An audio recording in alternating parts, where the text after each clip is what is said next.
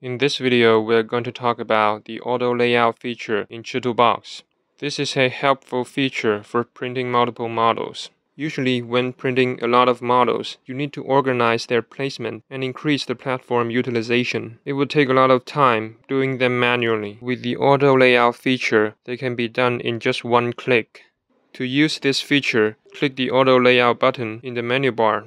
You will see there are 3 places for you to choose to auto layout your models.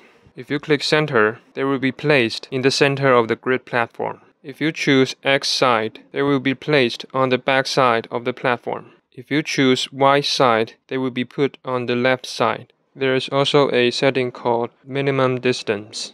This adjusts the object's spacing after auto layout. For example, if you increase min distance, the models will get further away from one another, no matter what kind of placements you choose.